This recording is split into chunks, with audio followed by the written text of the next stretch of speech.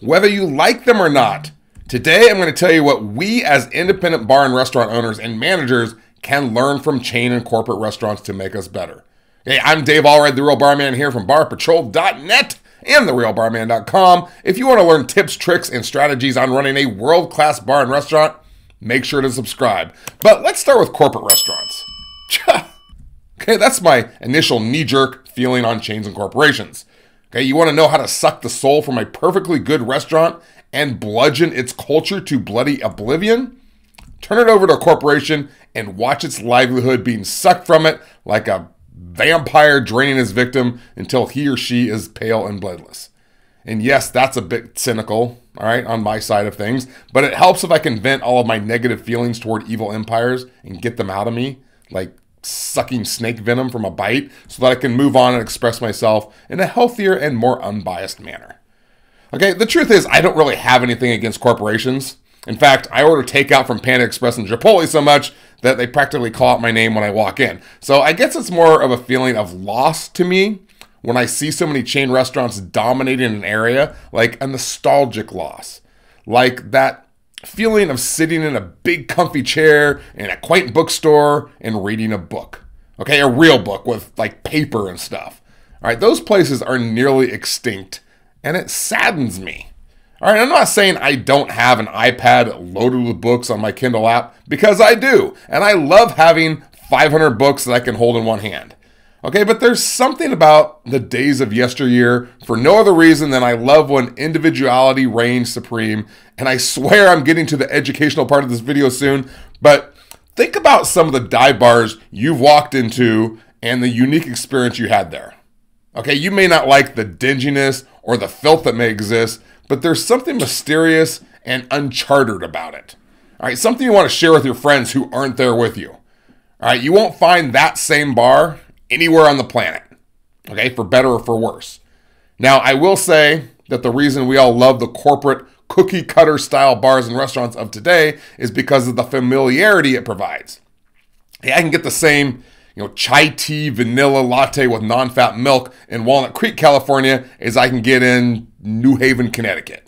All right, but there is no wonderment or tingling of the senses when you walk in. The culture and staff appear uninspired and methodical. All right, your curiosity becomes deadened by the sameness, I should say, and the predictability. Okay, in our lives, we call that a rut. And that's what corporations feel like to me sometimes, a rut.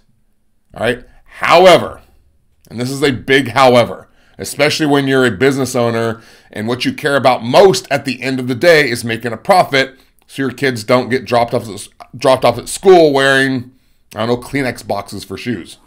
Okay? The feelings I've expressed towards corporations thus far have been from a customer standpoint. But when we look at chains from a business owner standpoint, everything gets flipped on its keister. Okay? Here it is. In general, when it comes to profit percentage, chain restaurants make nearly double what individual restaurants make. Despite what we think about them as consumers, they are doing their best to defeat the old dismal 85% of restaurants go out of business in their first 3 years statistic. All right, and many of them do it very well. And in this sense, I salute them as I would salute a U.S. war veteran.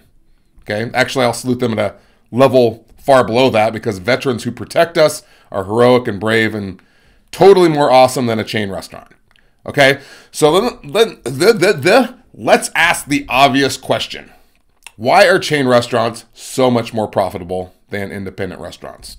Well, there's one answer here and one answer only that matters, at least to me, and the only answer you should care about, and that is systems. All right, that's it. Okay, not like, that's it, see you later, good luck with that. More like, that's it, stop worrying about how you can squeeze more money out of karaoke night. Okay, I'm not saying it's simple to put systems in place. I'm saying that systemizing your bar and restaurant will make your life simpler once they're in place, and it's what you should be focusing on the most if you want to run a more profitable business. Okay, anyone who watches my videos knows that I'm a huge systems freak because after working and speaking with hundreds of bar or restaurant owners and managers, I can see the pattern of success, and it's consistent as hell. All right, I even have a course called the Restaurant Management Masterclass, which covers all areas of running a successful bar and restaurant, with systemizing being the core hub we rally around to be successful. Because the bars and restaurants that systemize are killing it. Okay, the ones that show up on a daily basis and just sort of like wing it and hope for the best, they're in big trouble. Okay, what it comes down to is systemizing your business puts you at a huge advantage when it comes to controlling costs, like your food, bar, and labor, training your staff, saving you time and increasing productivity, and perhaps the most important one of all, for people like you and me, providing a more consistent customer experience. Okay, as dull as it may sound, as I've already mentioned, people love familiarity and knowing what they get, that they can get the same thing every time they walk into a restaurant. It's comforting to know that, and it makes a person feel secure. Okay, now here's the exciting part. You can do the same thing at your bar and restaurant without becoming a sterile clone, meaning you don't have to sacrifice your vision and your originality or your culture. Okay, providing a consistent customer experience is nothing more than creating a set of rules that everyone follows so that people get that same feeling of familiarity and comfort when they think of your business. Okay, it's not only creating drink and food recipes with defined portions, it's executing those recipes so they are made the exact same way every time. Okay, think about it. One day, on a whim, you decide to try a new bar and restaurant that you've never been to before. And when you get there, you order a Mai Tai and a porterhouse medium rare with a side of mashed potatoes and seasonal veggies. Okay, you get your stuff. You find that the Mai Tai is a balanced combination of booze and juices. The steak is cooked perfectly. The mashed potatoes are creamy and the veggies are broiled with just the right amount of crispiness. And the server, completely attentive, warm, knowledgeable, and friendly. Your feeling of that new place is going to be what? I'm definitely coming back here. However, the next time you come in, you order the exact same thing because, we're creatures of habit. But this time, the Mai Tai tastes completely different. Way too much juice, and there's no dark rum on top. All right, the steak and veggies are overcooked, the potatoes are lumpy, and you couldn't get a goddamn refill on your water. Well, how do you feel? Disoriented. Are you coming back? Fat chance. Okay, by simply putting systems in place, by building a business of consistency, you can avoid this disaster from ever happening to you. All right, and as we all know, it's way cheaper to build repeat customers than it is to acquire new ones. So you want them to have a great experience. Okay, in addition, systems also mean you put in a set of rules in place for the staff that makes the back end of the business run smoothly, not just the front end, so that all of the work that needs to get done gets done in the right way and in a systematic manner that everyone can rely on.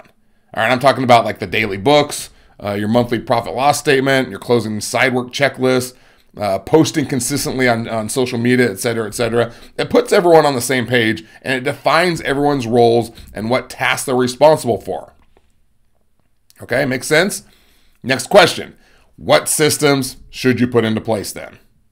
Well, that's a great question. So glad you asked.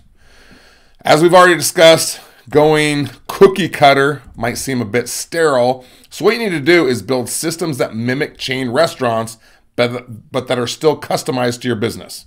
Okay? Here are the systems that the successful chain restaurants put into place that ensure consistency, productivity, and increased profits. Get your pen and notebook out. Here we go. Number one, financial systems.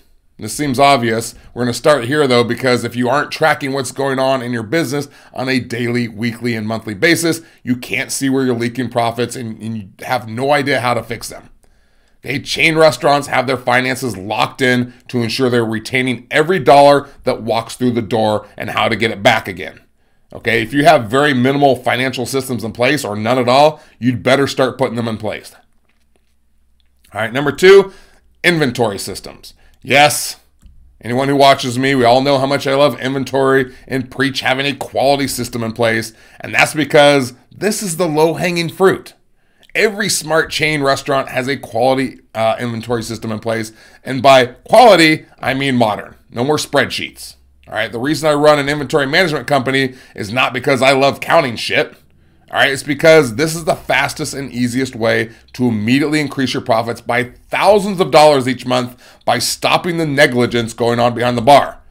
Okay, you can go check us out at barpatrol.net at any time to see how it works, or find another inventory management system that works for you. I don't care. Just make sure you put one into place. All right, number 3, staff systems.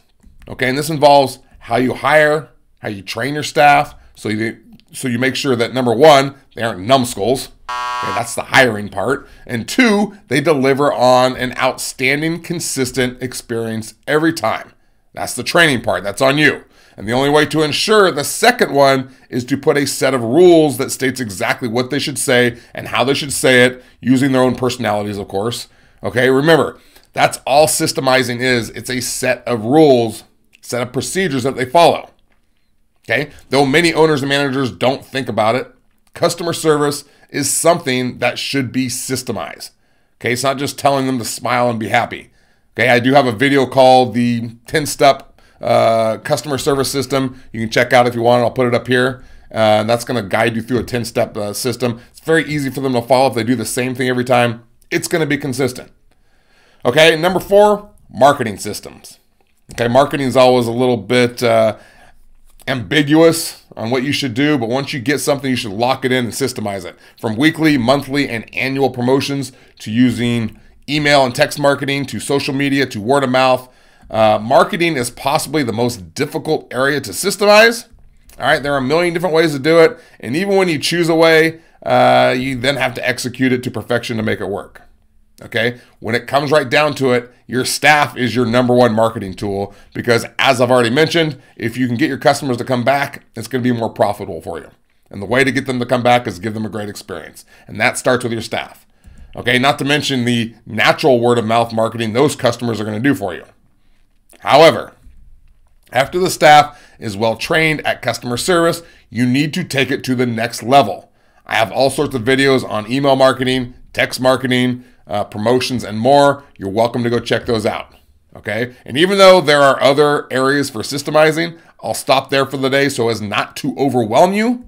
Okay, if you concentrate on just these 4 areas using a set of rules you create and a series of checklists, you would see substantial improvement in your productivity and your profits that mirror the success of chain restaurants. And of course, as I mentioned before, the Restaurant Management Masterclass goes into greater depths on running and systemizing your business to perfection in all of those different areas. Okay? I want to thank you for hanging out with me today and listening to me ramble on. I hope this has helped you some. I'm going to see you next time when we hang out again. I'm out.